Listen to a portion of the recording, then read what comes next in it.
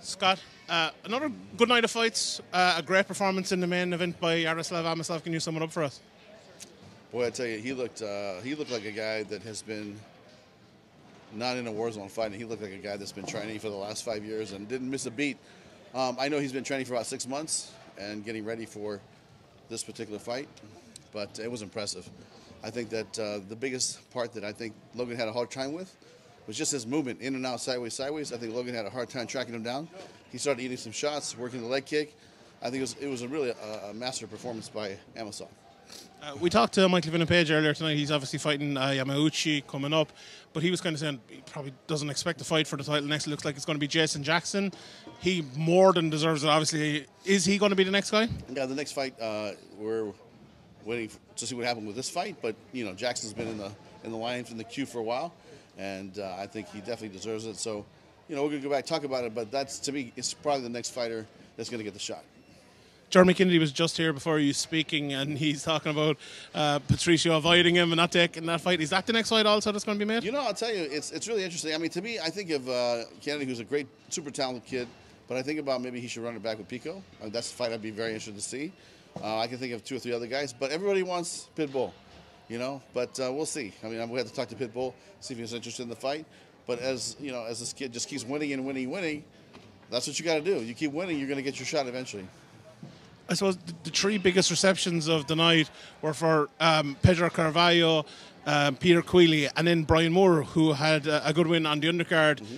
Brian Moore, and he was the only one who got the win as well out of those 3. Mm-hmm. Next, he called out Higo again. He wants that fight. The last time you agreed to it. Is that a fight that's going to happen next? And are you going to push Brian Moore up the card a bit? Yeah, I mean, listen, I think he definitely deserves it. And, we'll talk to Higo because it takes 2 to make the fight, right? So we'll see if there's interest on that side, and we'd love to put it together. I mean, Higo was going to fight, I think, James Gallagher soon, and James got injured, couldn't do the fight. But to me, that fight would be amazing. It'd be a lot of fun to watch. The last time we were here, Sinead Kavanagh beat Leah McCourt, and you announced that she'd be fighting Chris Cyborg next. Mm-hmm. She's won again here tonight. Is she next in line? Is it going to be Leah versus Zingano, or what's your thinking on that one? Yeah, listen, Kat is going to fight with Leah in end of March, so we got to wait another month. But, I think that fight will have title implications for sure. And with Kavanagh, she looked great. It's just the issue was, I don't know how much damage she took on her legs. She looked like she was injured a little bit, so we'll have to monitor that. And once we see if she's clear, then we'll figure it out. Just last 2 quick ones for me. Do you have the attendance figures for tonight? It looked a little bit down on previous ones. Yeah, I'm not sure, but I'm happy with it. And this crowd is the best crowd in MMA. They were passionate, they're loud, they're singing, and to me, it felt great to be in this building again. You've announced the date of September 23rd, if I'm not mistaken, for the next card. Mm-hmm. What do you envisage for that one? Because for the last maybe 5 years or so, it's been Bellator and nothing but Bellator in this arena. Now we have 2 Cage Warriors cards coming up. We have a PFL card coming up as well. The more competition that comes here, is that an issue for Bellator, or is it something that you're going to make it bring? Listen, we're doing our thing. We have a great, successful track record here. I say good luck to the other companies, and let's see how you perform. Carl Moore is another one who had a good performance tonight, and another person who was promised a ranked opponent in his next fight. Is he somebody who you could see as well getting a ranked opponent in his next one? Yeah, like I said, anytime we have a fight like this and a fight card like this, we always like to go back home, reshuffle the deck. But I definitely think that he deserves to move up in the competition. But how far, we'll see.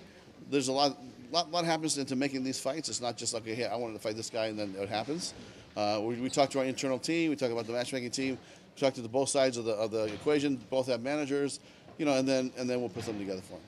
Bellator have been putting on some amazing cards lately. Unbelievable. There's 2 huge free agents on the market at the moment in Nate Diaz, who said some very complimentary things about you, and Francis Ngannou.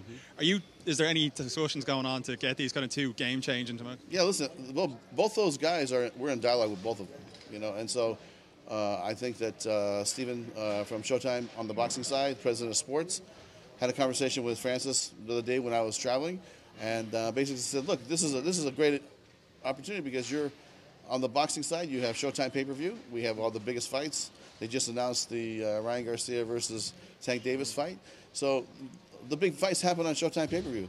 So if they could offer him the boxing and then we could offer him MMA, I think would be a great home for Francis. Nate Diaz, whenever he's ready and he really wants to fight again, because I think we're just waiting to see what he wants to do. We'd love to be in that mix. So it's just going to be a matter of time, I think. And finally, for me, you gave Dylan Dennis permission to have the KSI fight, which didn't go through. Has there been any discussions with him about having a fight? And at a certain point, do you think it's kind of damaging the Bellator brand being associated with him? Dylan? With Dylan Dennis. Yeah. Listen, that's a tough one because we had such high hopes for that kid, and I think that we're gonna have to have a serious conversation with him when I get back. Scott, congratulations on a beautiful night of fights. It's an honor to meet you for the first time in person, and you're about to kick off the lightweight tournament next month. How excited are you about that? Listen, I think that Chael said it best at the press conference in Los Angeles. This is not, because I thought, this is probably one of the best lightweight tournaments in the history of the sport, right? Chael said, no, you're wrong. This is one of the best tournaments in the sport ever. And he knows, and I looked it up, and I said, man, there's a gauntlet of killers in here. And if you look at the fight starting with March 10th, Usman fighting Benson, Shabli versus Masayev, and then we go to A.J. McKee fighting Pitbull, and Barnaway fighting Brent Primus. And that is a tremendous lineup, and I'm really looking forward to it. That's going to be a great year for us. I think that we've been on a roll. We've been putting out some great fights all over the world, and we're going to continue doing it. I think this is the best roster we've ever had. And if you look at the 205-pound weight class, I think we have the best fighter in the world. 185, we have the best fighter in the world. 170, we have the best fighter in the world. We could fight anybody, any of those, and even the lighter weights. I think 45, I think 55. That whoever wins this tournament, to me, would be the best lightweight in the world. I mean, that's how I feel. And to be able to say that after 5-6 years of building this roster, it feels really good because these guys are exceptional athletes. And when I first came here, it wasn't like that. This was not the Bellator it is today. It was a very small organization, small show, and it's come a long way. And now we're on a good roll.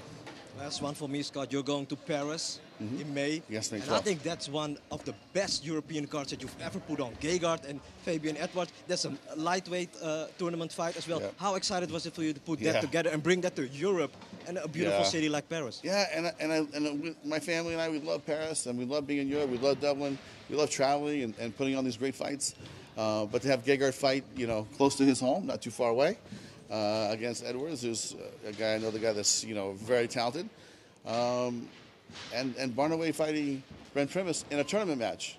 So we're going to wait, to have that match, and it's going to be one tournament. So whoever wins the Usman Nurmagomedov fight against Benson Henderson will fight the winner of Barnaway fighting Primus. So that second fight, whoever it is going to be amazing. And on the other side, this bracket, and that's why these guys get paid well all year long. They get their regular pay. And then we give them $1 million bonus on top of that. And the reason why is because it's such a gauntlet of great athletes. And this is a very tough tournament. This is probably our toughest tournament we put together so far.